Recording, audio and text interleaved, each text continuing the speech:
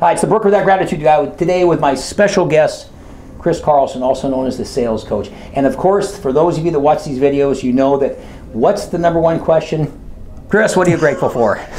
First of all, thanks for having me, David. And I would say can I say it's two things? Absolutely, absolutely. And what they really are is, first, my family. I'm blessed to have a great wife and 2 wonderful children who I couldn't be more proud of.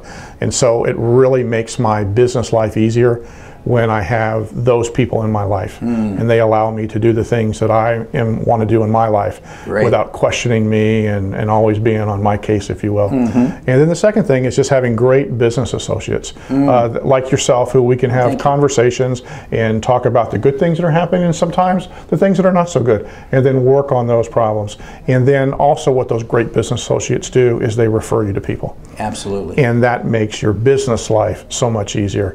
So I think it's what I have found over the years, that if both of those functions are going well, they bleed into each other. So if you have a good business life, you take it home, and if you have a good personal life, you take it to work. And when it gets out of whack, and nothing's perfect in life, and sometimes it does, they affect both of them. But right now, I am so grateful that both of them are hitting on all 8 cylinders.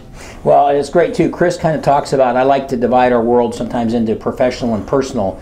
And he says, can I give you 2 things? Absolutely. One's professional, one's personal. So I feel so strongly about gratitude, and of course the gratitude journal and that type of thing, both with the family and with those friends, as you just said, that you're grateful to have. Do you feel you do a good job of expressing to them how grateful you are to have them in your life? I wish I could tell you that I was outstanding at that, but I probably get caught up like most people is. Sometimes I can take them for granted, so it was a great reminder for me to go home tonight and make sure I tell them I'm grateful for them. Excellent. So those future guests, remember, I won't reprimand you on anything on the videos. I just wanted to remind Chris that we got to tell these people we're grateful for. Those of you that have seen the talk, we do the little thing where we text people and let them know how grateful we are for them. So that's it for now. Chris Carlson, my current guest. Tune in next week. We'll have another special guest. Thanks for listening to the Brooker That Gratitude Guy, and thank you, Chris. Thank you, David. You bet.